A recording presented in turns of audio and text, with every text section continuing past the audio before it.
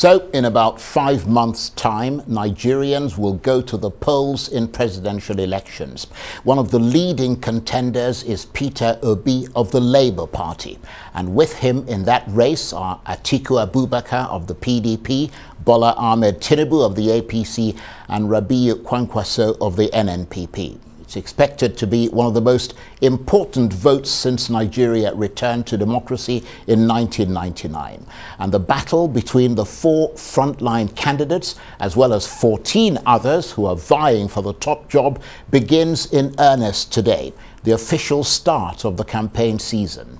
So how will they win over the voters in a country in which politics often feels a world away from the daily struggles of most Nigerians?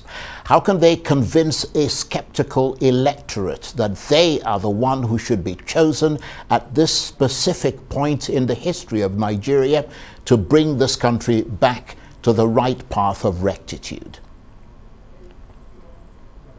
Well, to attempt to answer those questions, I'm suitably delighted to say that the presidential candidate of the Labour Party, Peter Obi, joins me now in the studio. Thank you so much for being here. Thank you for inviting me. Long day for you then? Very long day, you know, starting out day, having to go to Jos and then coming back from Jos. Very long day. Well, we appreciate your tenacity and the fact that in spite of the length of the day, you made it as you promised you would. Help us reimagine Nigeria if you win. What will this country be like under your watch? Well, you've said it. Whoever assumes office next year as the president of Nigeria will be faced with an array of daunting task that he needs to deal with. At times looking so insolvable or huge that it can even scare you. But like I said, as difficult as it looks, it is not insolvable. There's quite number of areas to start with. And for me, the number one thing is security. Security today is impacting on virtually all facets of the country. It's impacting the most, what I can call the most important area you need to deal with ordinarily, your economy. The economy is in a bad shape. But unless you solve your security, you can't deal with that, because it's impacting heavily on that. It's impacting on your inflation, it's impacting on your ability to attract investments and everything. So that is the number one thing to deal with. Because if you deal with that, you can then start dealing with the other issues, which includes dealing with ensuring there's rule of law, under which you have corruption, law and order, bringing about a regulated environment that can attract investment. And then you move on to other things, dealing with the issue of human capital, issue of some physical infrastructure like power, and everything. So security, top of your in tray. Number one.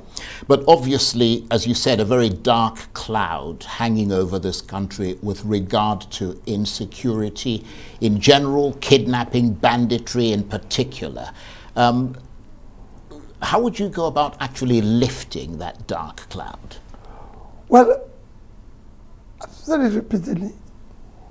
You need to be decisive. It is not impossible. There's quite a number of things which I can't disclose here that you need to put in place. Well, that's really what we want to talk about, isn't it? But among them, yes, is multi-level policing, from local government to state to national. Looking at reviewing the entire security infrastructure security architecture. You need to deal with this. Be able to have appropriate manpower, appropriate equipment, training, support, motivation. There's quite a number of things. And I can tell you, it's something that I study every single day. I've met various arms of our security system, do a detailed study, compared with other nations of the world, and imagining what to do. People will always say, that's the detail we want you to give. No. Once it's security, all I can tell anybody is that I should be held responsible.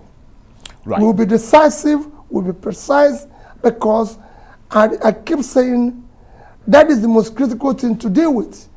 If you're talking about the inflation today,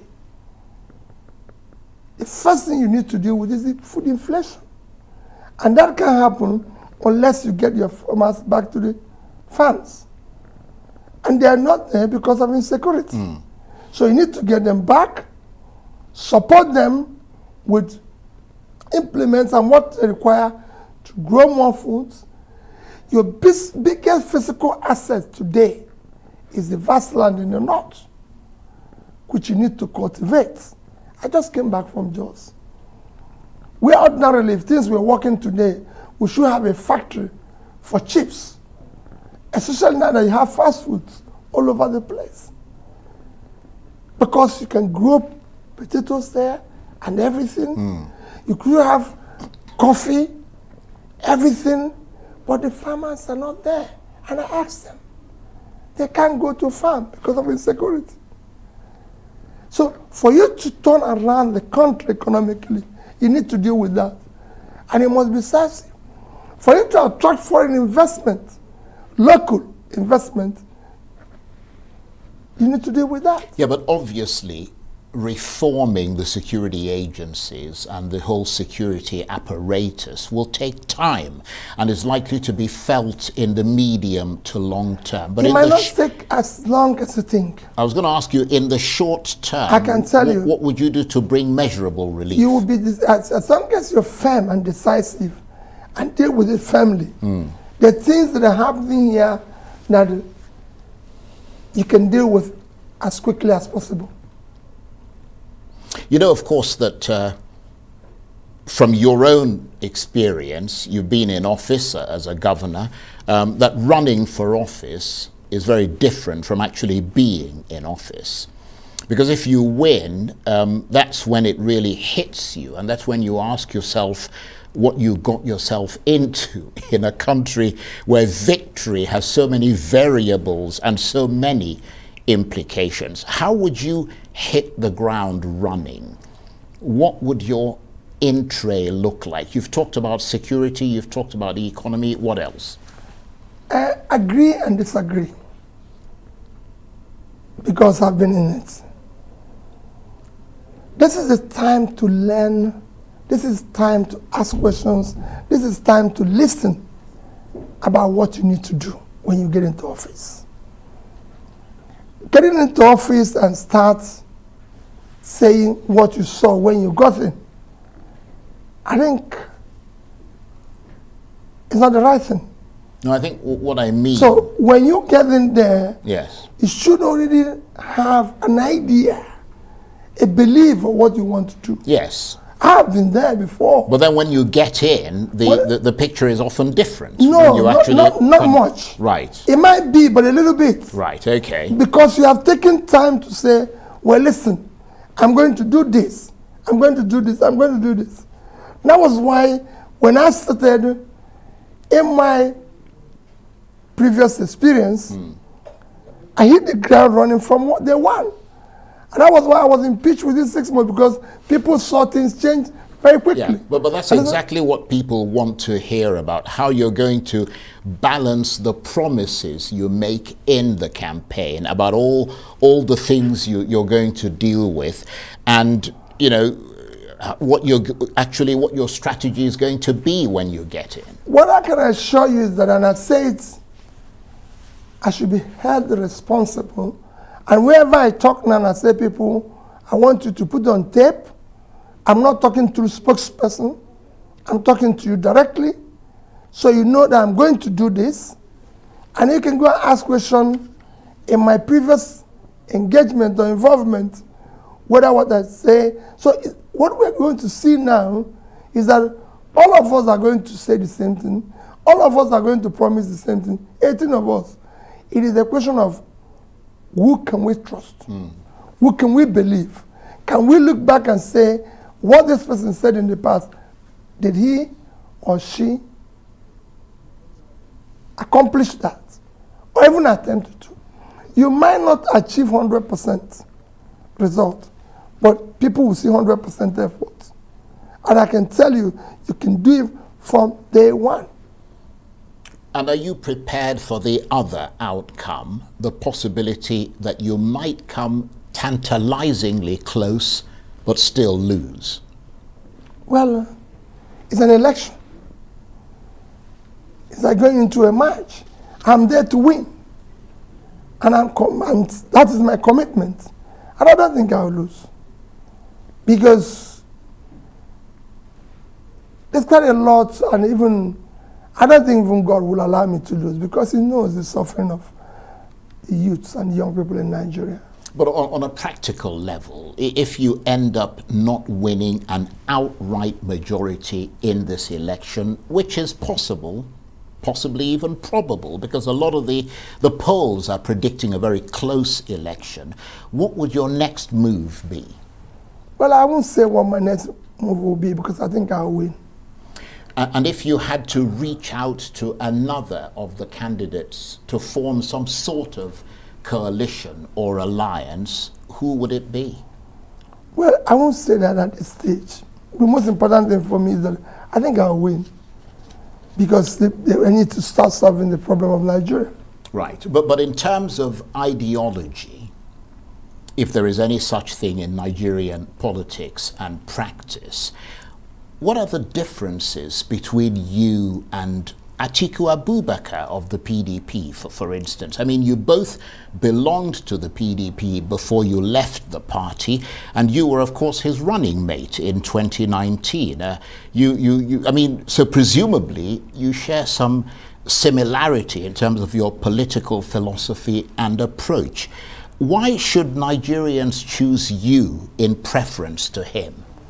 Well, first let me tell you, I said it before, there won't be any, there's no different ideology between all of us who are running. Our politics has not matured where you have different ideologies and different beliefs and everything. We are at what you can call developmental level. So there's not much difference. What we are competing today, or what Nigerians need a choice before them, of all these people promising the same thing, who can we trust? So what we're selling now is trust. Right. I understand that. And what we're selling now is character. Did you not trust him when you were his running mate? No, I did. I did. That was yesterday. That was the past. So I'm still asking. So for me, the past is gone. Right. We're dealing with the future, things that have gotten worse. And at this stage, I think I can solve the problem. Right. I don't want to go to the past. Okay, and the reason they would choose you in preference to him is because you're more trustworthy than he is. Is that what you're saying? No, in preference to all others. Right, including himself. That I believe that I'm the most qualified. Right.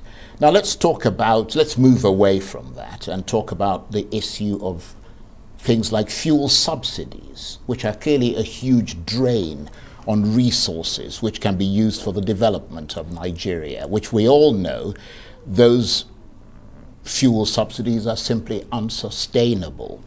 Would you have the political will to remove fuel subsidies if you became president and risk the wrath of the very powerful unions that are a big part of your Labour Party? Everybody saw listened to my speech at the Lagos Chamber of Commerce. First subsidy, if you haven't heard it, let me repeat, is organized crime.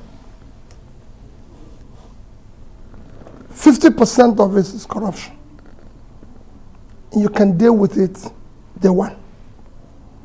The other 50% is for you to deal with it where you remove it, but you must offer an alternative. Another alternative is, what are you going to replace using the same resources? Nigerians are not totally against removal of subsidy. But what is there that you're offering if you're going to remove it? But I said in that we will, as quickly as possible, bring in private sector investments supported by us to build refineries, modular refineries, everything that is possible, and ensure that since it's for local distribution, sell fuel to them in Naira, the crude to them in Naira. If you do that over a period, I can tell you the price is not going to be as high as people can imagine. I've seen people bandit huge figures. It won't be. I've also done the numbers. And are we going to get a glimpse of what your manifesto looks like? Well, I mean, are you going to codify all of this into a document? I mean, there'll be many people who may not get to read. We're going to launch our manifesto very soon. Right, but can you give us a breakdown of its essence and the key takeaways from it? I mean, what would you most want to convey to the public from it? Well, for me, our manifesto is anchored on the Sustainable Development Goals. And key that is issues I've mentioned before: security, uniting the country, ensuring that our cohesion comes back to what it used to be, issues of rule of law, law and order, fighting corruption, making the country productive, creating jobs. You can go on and on. But you don't have that manifesto yet, or you have it, you don't want to Our release manifesto, I can say today, is 95% ready. You mentioned it here, we just received from what you call, because we close with labor and TUC, they have what they call Charter of Demands, which we need to bring into our manifesto and ensure that the interest, which is critical, labor interest is critical, absolutely, that we bring it into our manifesto and protect them.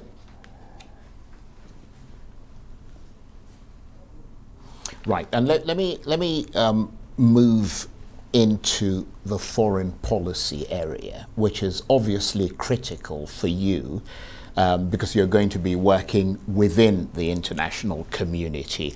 What shape is that going to take if you became president? Everything from starting from the regions, your commitment to ECOWAS, to the Africa Continental Free Trade Area, which Nigeria seemed reluctant at the outset to sign and ratify, partly as a result of labor unions. How would you qualify your commitment to something like that?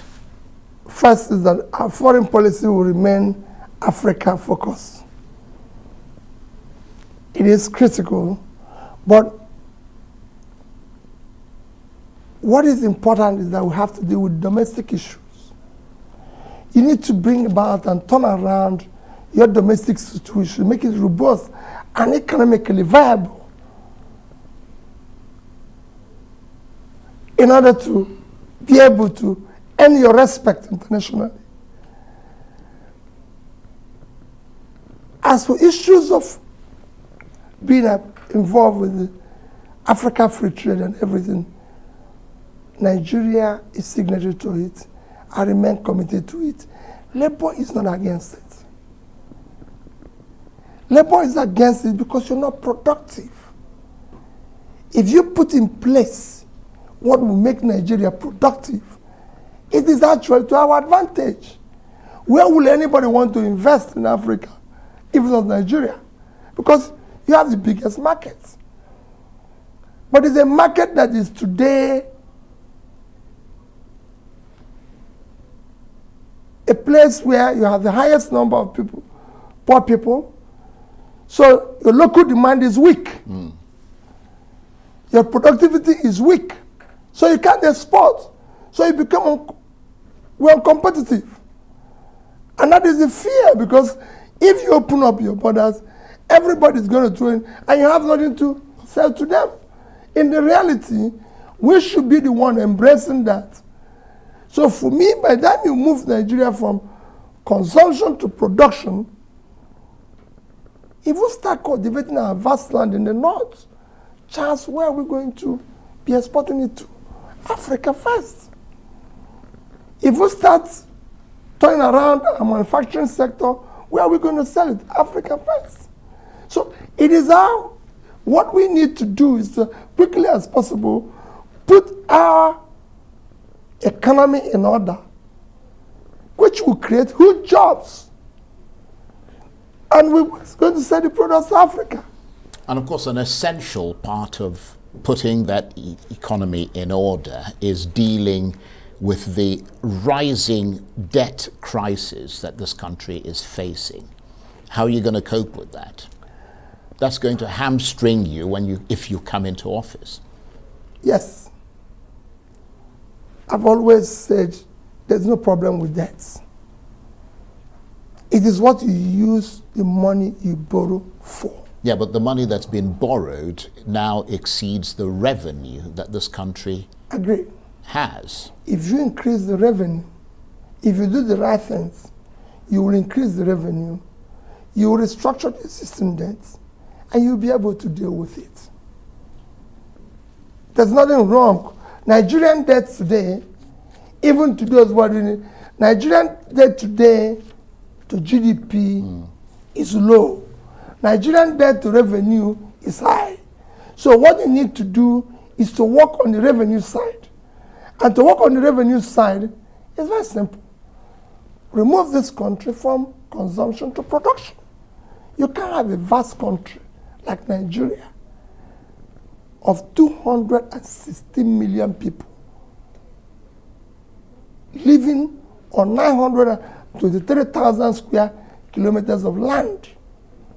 Our total export last year, Charles, even by the official rate, because they always argue with me when I use the other rate, is $47 billion. That is unacceptable. What are other countries doing? That is totally unacceptable. A country like Netherlands, if you minus water, is 33,000 square kilometers of land. Belgium is 30.9 thousand square kilometers of land.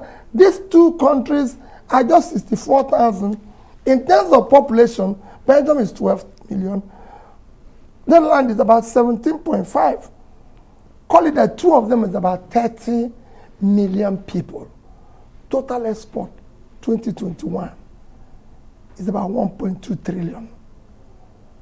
And 260 million people could not do living on 900. If you minus we still have 800 and something thousand square kilometers remaining. If you minus 30,000, our population is still about 180. And we cannot do 5% of the export. Come on. And our youth, very talented, energetic, all you need is invest in them. Very simple. Every other country of the world is doing it. If you invest in our youth today, if you train them, invest in them today, they'll change the world. All these boys you're chasing and say, yeah, you boys, are the talents you're missing that can change the world. They are your Bill Gates. They are your Bezos. All you need is to do. There's a lot this country can do. So it's a question of turn it around, increase your revenue, because the more you put people out of poverty, you're not getting revenue today because you have 100 million people living in poverty. You have the highest youth unemployment in the world. The more you put them out of poverty, the more you get revenue. You can't go and tax people who are not doing anything. You cannot, because they're not productive. There's no income coming from that. So you have a problem. I think most people would agree with you that there is a problem. I mean, you mentioned this at the outset. The key issue here is the solution. And you're not telling us what the solution is that, what I'm telling you, you have to pull these youths out of poverty. Yeah, but how? What are you going to do? Very simple. You see, you just said about our debts.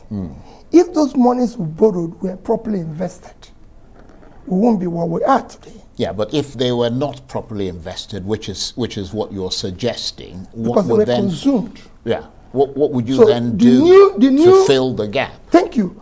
The new resources you're going to get, whether borrowed or not, you invest it. Just let me give you an example. If I read a news recently which says Nigeria in the past 20 years have borrowed 225 trillion naira over the past 20 years. Let's say it's 200 trillion, which if you divide by 500, will give you about $400 billion, if I'm right. Tony Elumelu, his foundation, ND, told in this hotel, during a symposium or one of his events, said that for every $5,000 they gave out to an entrepreneur, young fellow, after 1 year, he or she creates 20 jobs. After 1 year. Assuming we had done what other countries of the world had done, decided to support these young people and spend a quarter of that $400 billion on them, $100 billion would have been, divide 5,000, would have gone to 20 million entrepreneurs. Assuming they created a quarter of the job, just a quarter of the job she said they will create if they give them 5,000. That is 100 million jobs. Who have not more than 2 or 3% unemployment today. That's what the country of our size needs. Indonesia have less than 10%.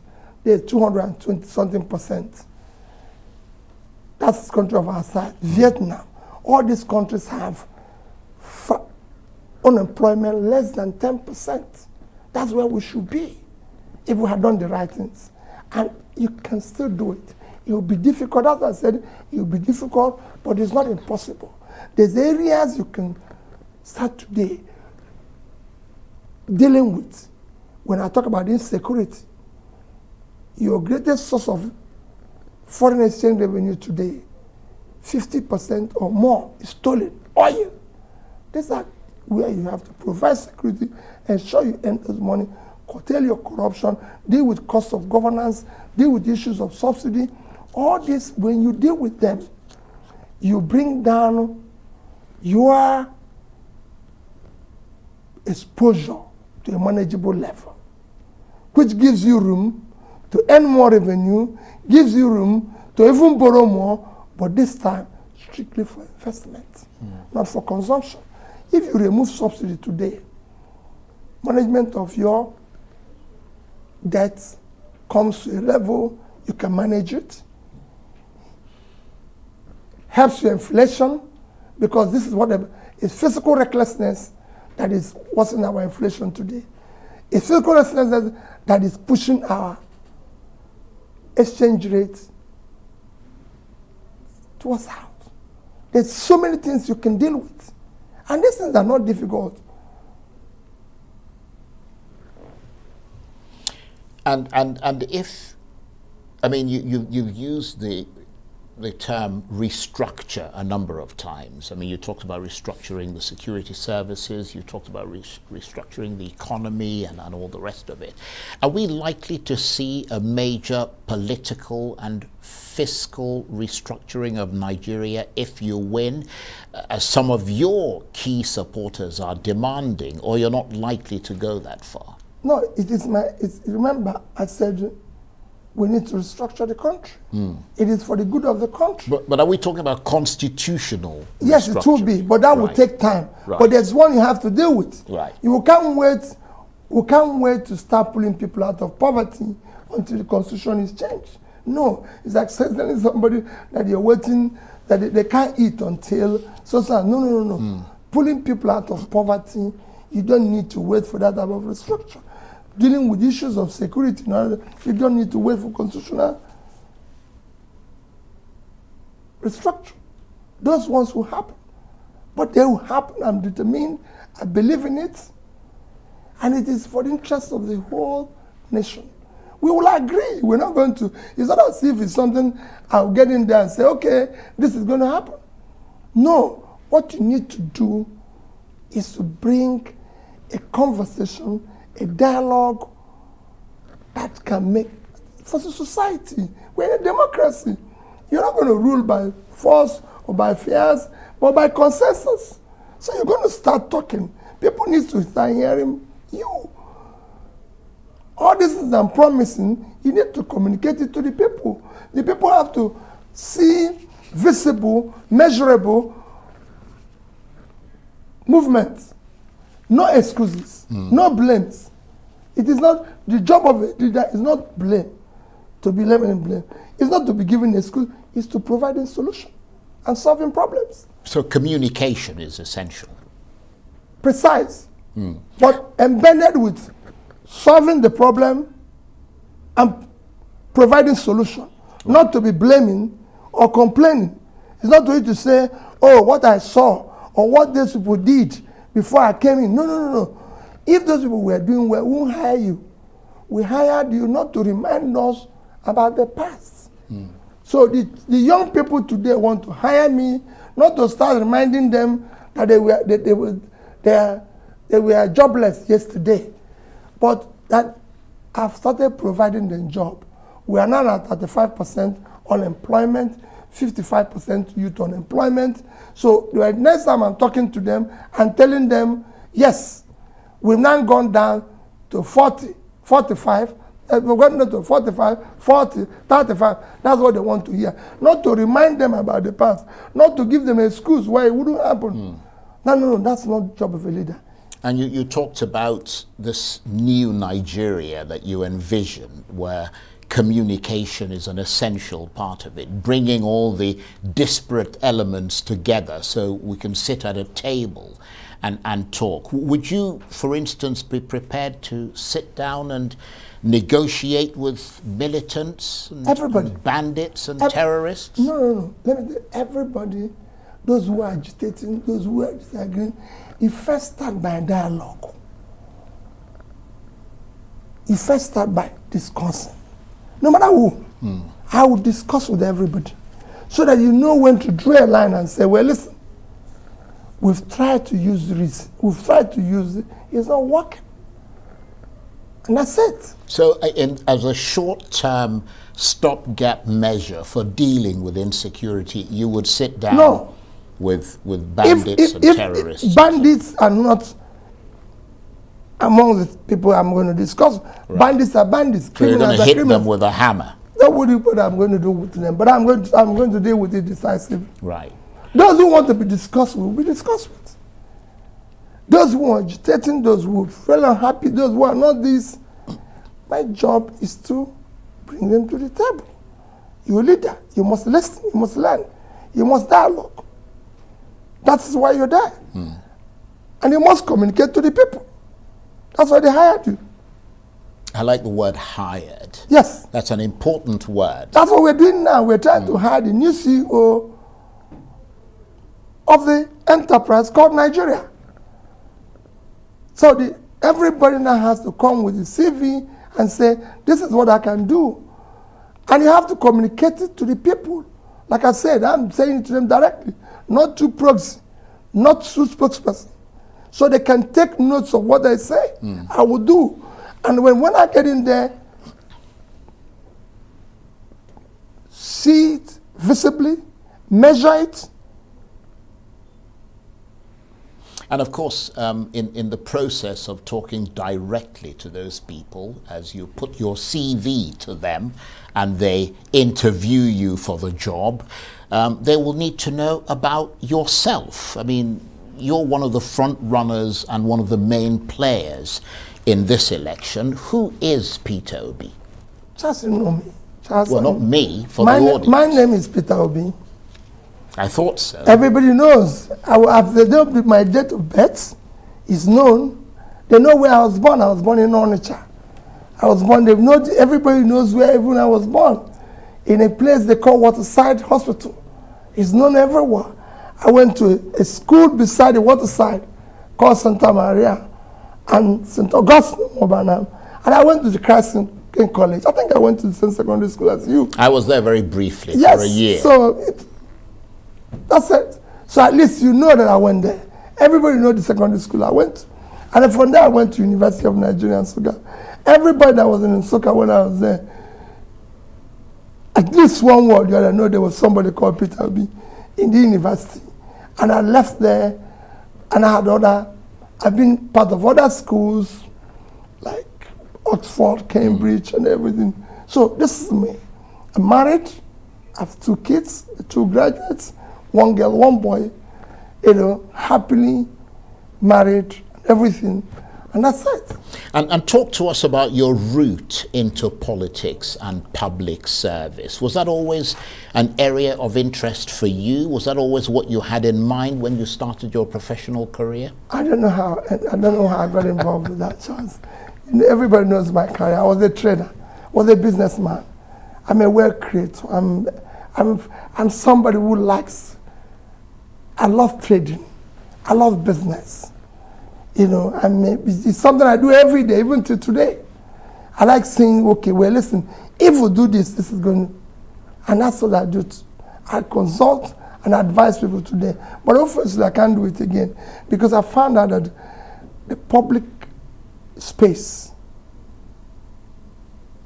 needs more people of character, integrity, competence, capacity, commitment to do the right thing.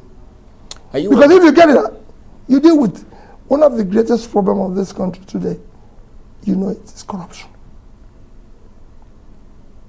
So when you're talking about where are you going to get the money, if you reduce the money people are stealing, if you reduce waste, you're going to deal with it. Charles, we're the only OPEC country that is not producing our quota, apart from Venezuela. Because of what? They have sanctions. In our own, is because of stealing, because of all sorts of things. And you know that nobody can steal oil unless you are powerful or you're involved with government. And I can tell you, look at the laws. In July alone, out of 1.8 million barrels we allowed daily, we could only do 1,083,000, losing 717 per day. A country that needs every $1, $1 dime, we need it. We're losing 717. Multiply with 31 days, Charles is 22,227,000 barrels in July, and an average of $110,000. We lost $2,445,000,000. That's what we lost. In August, it was even worse. 975 barrels a day. We were losing 825. Multiplied by 31 days, about 25 million barrels. An average in August was about 100. So he lost $2.5 billion in August. It can't go on this way. So what are you going to do about corruption then? I mean, beyond plugging the holes, will you be arresting people, prosecuting them? Charles, first is that I'm not going to do well on yesterday. Yesterday is gone. I've said it before. You can't shut your shop and be chasing thieves. Because by the time you come back, goods have expired, you've lost customers, so you're in a worse situation. So we're going to deal with it from the day I start. Charles, I said all of us are going to say the same thing. But how do you know, evaluate us based on issue we're discussing? Corruption. How did the person manage the last opportunity where he serves? The measure of corruption perception index today is one thing. How you manage public resource. So if you're a governor, includes allocation of land. Did you allocate all of them to yourself, to your wife and your family? Appointments. How did you do the appointments? Physical management of funds and everything. Charles, go to Anambra State. If you see one land of Anambra State government allocated to Peter Obi, directly or indirectly, come out, stop contesting. Go to Anambra State and see whether there's anybody related to me that will serve as a commissioner. Come, I will stop. I can go on and on. Of course, you know how I manage their money. Anybody can accuse me of anything, but Charles, I left in 3 banks in Nigeria. I didn't say one. Access Bank, $50 million and over 10 billion naira. Fidelity Bank, $50 million over 10 billion naira. Diamond Bank, $50 million over 10 billion naira. Nobody asked me to do this. I decided that we must have a future savings. And I started saving. These are monies that we are converted into anything. Use it anyhow. I was #1 in MDG, Millennium Development Goals. So it wasn't because of lack of achievement. We were #1 state by the time MDG was concluded in the year 2015. Recognized by the presidency and the UNDP that Anambra performed #1 in that measure, clear measure of development. Because we deal with the issue of pulling people out of poverty, issue of education, issue of health. So this is not, it's just like saying today, Bloomberg released a poll. It's not Peter Obi and Sons poll. This is UNDP. I can't manipulate them. So when people say to me, oh, you didn't achieve it, I said, UNDP. There's only one measure of development from year 2000 to year 2015. Millennium Development Goals. That's what China used in their development agenda that made them to pull 439 million people out of poverty. I became governor of Anambra State in 2006. We started implementing it in 2008. So we lost 7 years. Right. But the year 2015, I was #1 in the country. I wasn't owing anybody, government, civil servant, salary, pension, gratuity, the day I left office. No contractor or supplier who had consummated his transaction or executed his contract that was being owed. And I left equivalent, as at then, 75 billion naira of $500 million. Until today, Anambra has not paid me 1 naira as entitlement since I left office. So go and check. That is why am I saying this? If you say you're going to manage corruption, let's see how you manage the last one. Right. Okay. Well, so we can trust you. They said penny wise, pound foolish. Well, I'm so if sure, you can manage a penny, we can give you a pound. Yes, I'm sure this is going to come up again and again because obviously we've entered the campaign season now. But I want to tell you that I'm enormously grateful to you for taking the time to come and talk to us and to the millions of people who are watching you tonight. You had a very long day, but you kept your word and you came here, and we're very grateful for that. Thank you very much indeed. Thank you for having me. Thank you. Mr. Peter Obi is, of course, the presidential candidate of the Labour Party.